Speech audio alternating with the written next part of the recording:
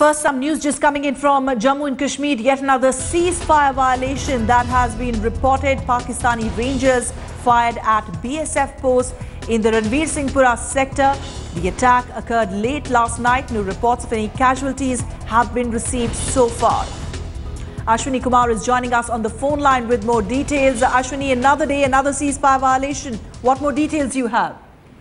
Yes, Ruchika, late night Pakistani Ranger again start firing on the Indian BSF post, but initially the BSF has not retaliated. But around midnight, Pakistani Rangers fired on Pittal post and Tent post in Arnia sector, and there was a retaliation, heavy retaliation from the BSF side, and they retaliated, and till early in the morning up to 4 a.m.